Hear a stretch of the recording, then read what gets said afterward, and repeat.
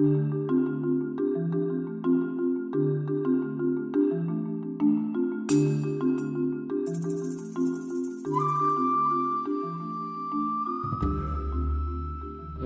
to Writing Correct Sentences, Part 1. This part, which is the first of 3 planned tutorials, is on the simple family of sentences. It's presented by the Osceola Campus Writing Center of Valencia College. The first thing you need to know to write correct sentences is that correct sentences are important.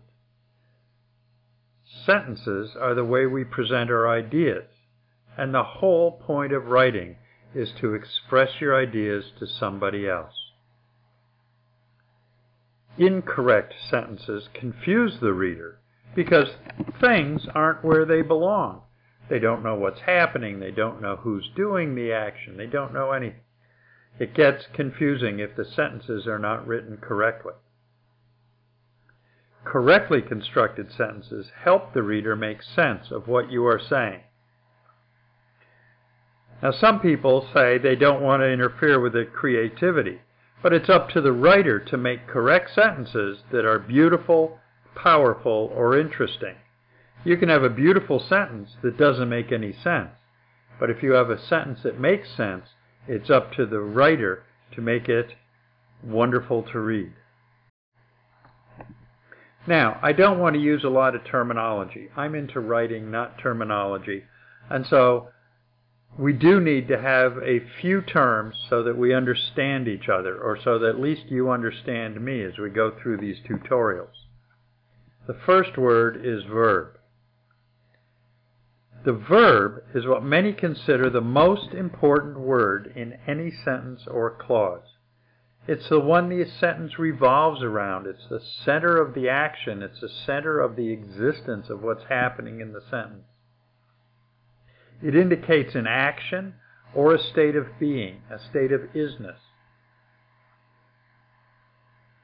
It also organizes time for the reader, past, present, future. It allows the reader to know when the action or the idea occurred or what's going on. The next is a subject. We want to know what the sentence is about. The subject is the who or the what that is or is doing the verb. It's almost always a noun phrase, or a pronoun. Offhand, I can't think of the subject as being anything else, but I'm sure some writer somewhere either has or will come up with a sentence that has something else acting as the subject of the sentence. A couple more important terms, and now we're getting to the crux of how sentences are constructed correctly. A clause. A clause is a group of words containing both a subject and a verb.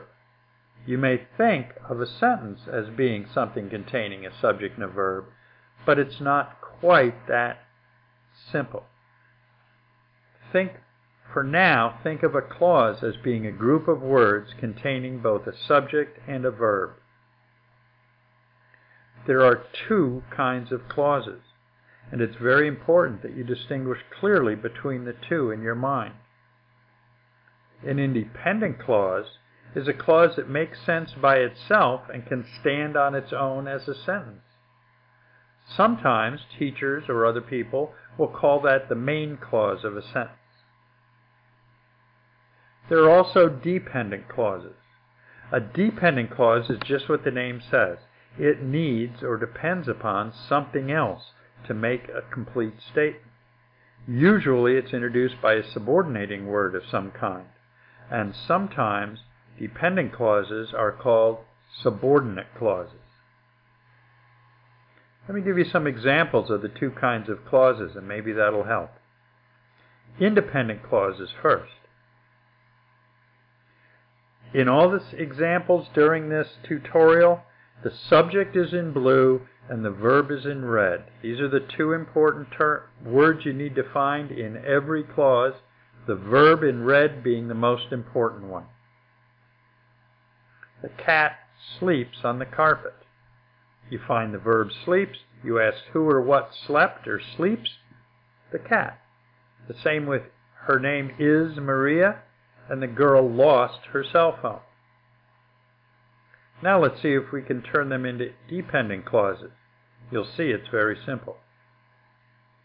While the cat sleeps on the carpet, although her name is Maria, after the girl lost her cell phone, as you can see, with the dependent clauses, they don't make sense all by themselves. You keep waiting for more information. What happened while the cat sleeps on the carpet? What happened although her name is Maria? What happened after the girl lost her cell phone? Sentences have the first letter capitalized and end with a period. But clauses are just groups of words with a subject and a verb. Notice that changing the first letter to a capital and adding a period turns an independent clause into a simple sentence. But when you try it with a dependent clause, the result makes no sense at all. Now, we've spent a lot of time talking about clauses. What does that have to do with sentences? There are two very important points that will clarify this. All sentences are constructed of one or more clauses in various combinations. Also, all sentences must contain at least one independent clause. There are two families of sentence types. There's the simple sentence family and the complex sentence family.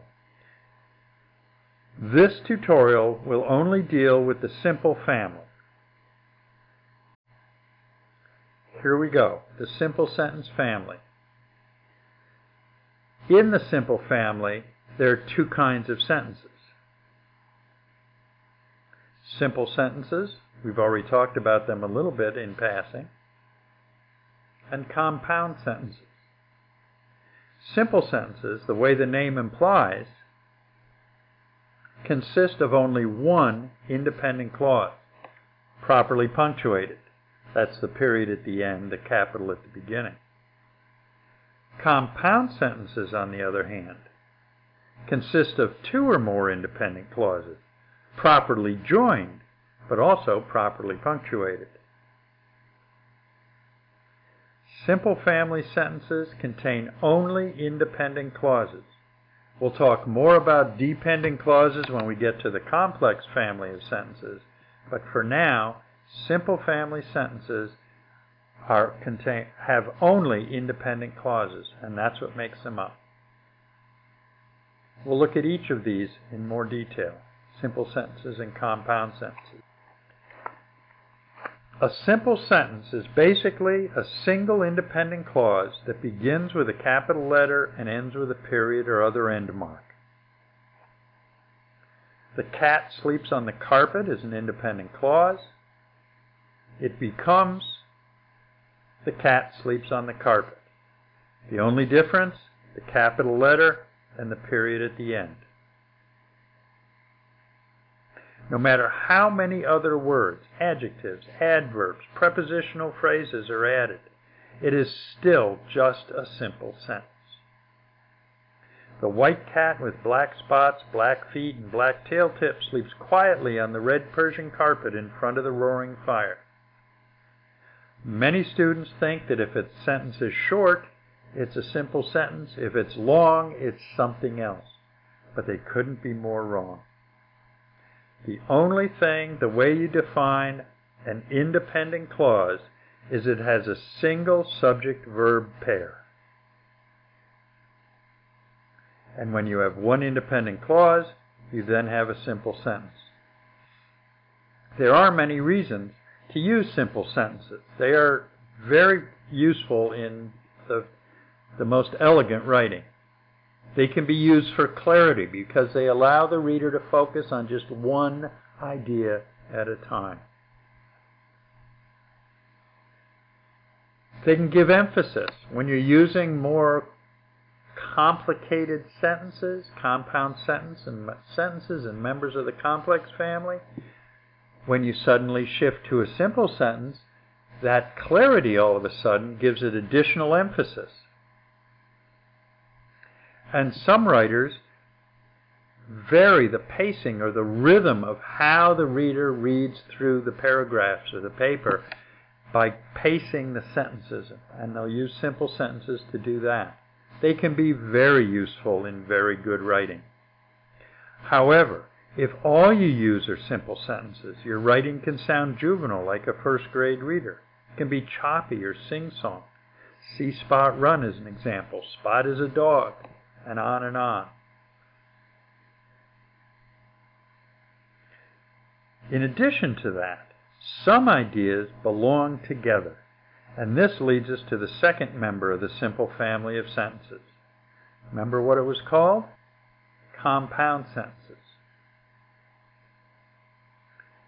A compound sentence is defined as two or more independent clauses properly joined. Her name is Maria is an independent clause. The girl lost her cell phone is an independent clause.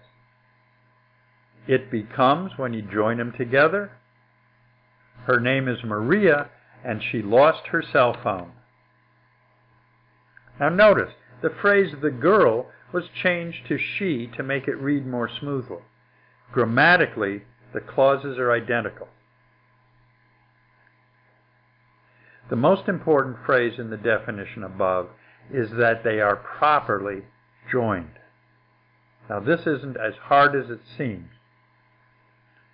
There are only two proper ways to join the independent clauses in a compound sentence, and we will deal with each of them in turn. The first way, and the most common, is to join two independent clauses, is to connect them with a coordinating conjunction preceded by a comma. Now, it's not hard to learn what all the coordinating conjunctions are, because in the entire English language, with its millions of words, there are only 7 coordinating conjunctions, and their first letters spell the word fanboys.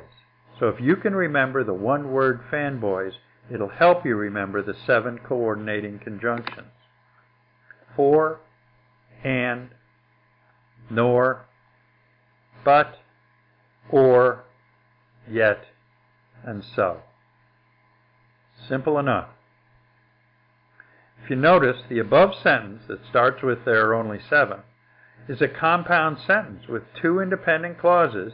There are only 7 coordinating conjunctions. Their first letters spell the word fanboys, are joined by the word and preceded by a comma. But they just work better together.